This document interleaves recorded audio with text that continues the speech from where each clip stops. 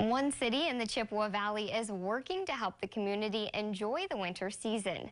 First News at 9's Deja Cummings explains how a series of events is hoping to encourage people to get outside.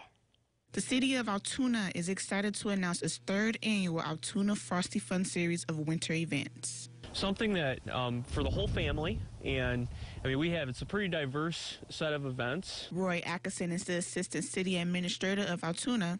He says the series is all about getting the community outdoors to make the most of the opportunities winter offers. Events consist of the Crocky Crow, a fat tire bike race, and an ice fishing tournament with the Altoona's Lions Club.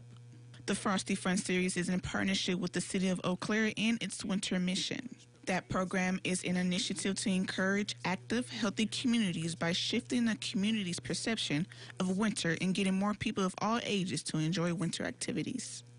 I think it's a great idea to get people outside, especially now we are all cooped up, and we have been for a couple of years. Deborah Goldback, the recreation manager for the city of Altoona, says the past years has been a bit of a journey.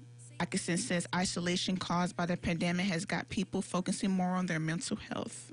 In the last few years, people's mental health has come to the forefront, and so especially in Wisconsin in the winter. Atkinson also says these events will help give people something to do to get over those winter blues. In Altoona, Deja Cummings, First News at 9.